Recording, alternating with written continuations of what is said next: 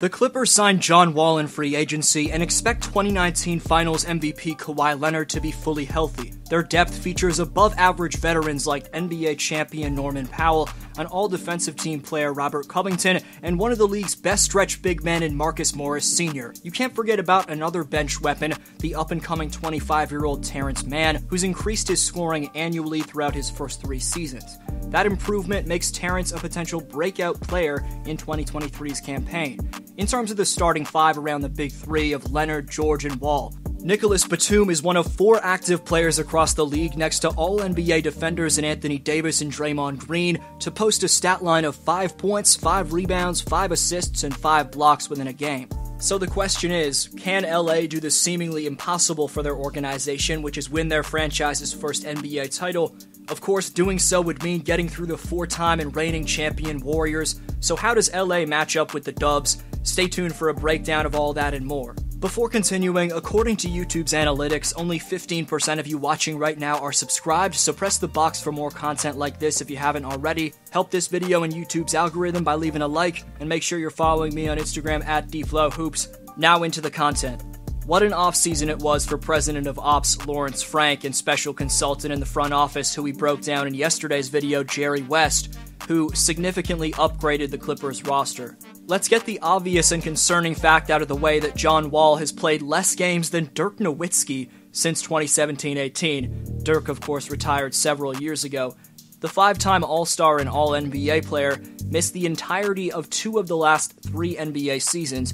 Considering that, Wall's going to have to work through significant rust in his game, and if he comes back playing like the 100 miles per hour Washington Wizards-esque version of himself, that style of play could lead Wall to re-injuring his bad hamstring, which of course no one wants to see.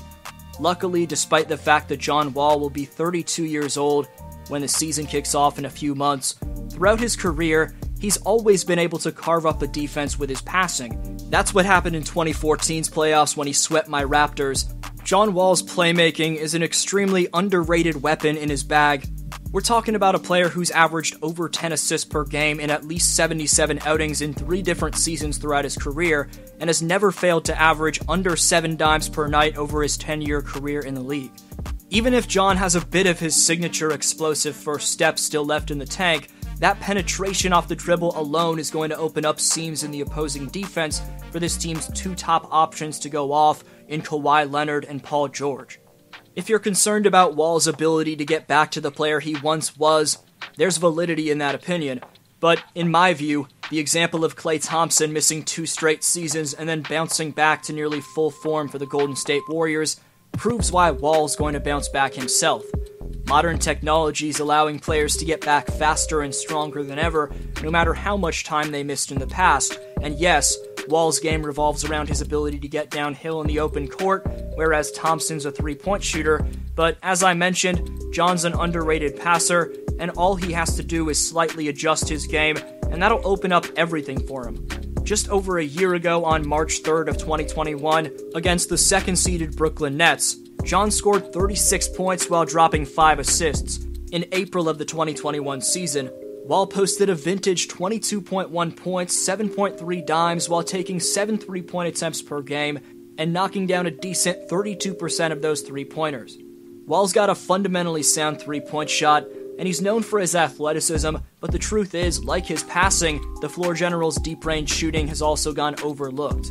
Of course, it's a shot that lacks consistency, but for the first time in John's career, he won't be tasked with carrying the majority of the offense. This time around in the City of Angels, he'll have the assistance of 2 elite wing players. I broke down the trio of Kawhi, George, and Wall in my recent ranking of the top 10 Big Threes. Since they became a duo in 2019, with both of them at 100%, Kawhi Leonard and Paul George have realistically only had 1 shot at getting over the hump. However, there's no getting around that one opportunity was completely squandered, as Jamal Murray and Nikola Jokic shocked them in the second round by winning in 7 games. The next year, however, we can't fault the Clips for getting bounced in 6 to the Phoenix Suns, with Kawhi Leonard being sidelined with an ACL tear. What if the injury never happens? In my personal opinion, I think the Clippers would have added their first ring. But staying healthy is of course all that matters in the ruthless 100-plus NBA marathon between the season and playoffs, as the last team standing physically wins 10 times out of 10. Luckily, if you're a Clipper fan, all the pieces will be lined up for this team to potentially achieve the ultimate glory in 2023. First, they'll have to get through the men who throned 4 championship parades for the Bay Area in Stephen Curry, Klay Thompson, and Draymond Green. You probably forgot about this, but John Wall made the all-defensive second team back in 2015. Additionally, the Clippers' new point guard has averaged at least 1.5 steals per night in a staggering 8 different seasons.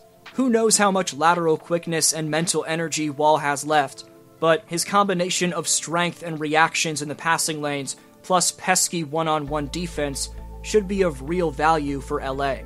Question is, can it have an impact on Stephen Curry? Slowing down Steph will of course be a bold, nearly impossible task, but it's the key to the Clippers finally getting out of the West after years of failure to do so. I'm going to leave it to you in the comments section. What's it going to take for the Clippers to win an NBA title? Best answer gets next video shoutout, and the top 5 commenters with the most shoutouts by September 21st earn free merchandise of their choosing. So compete in Community Speaks by leaving your take on today's question. Yesterday I asked who was right between JJ Reddick and Jerry West.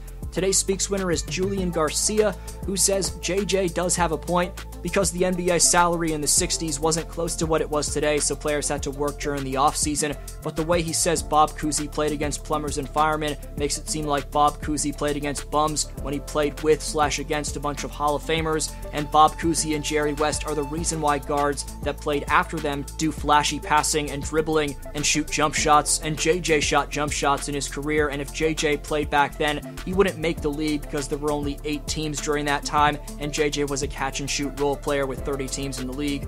JJ wouldn't even be talking on his podcast and ESPN if Jerry West and Bob Cousy didn't exist, so JJ better be on his knees thanking Jerry West and Bob Cousy.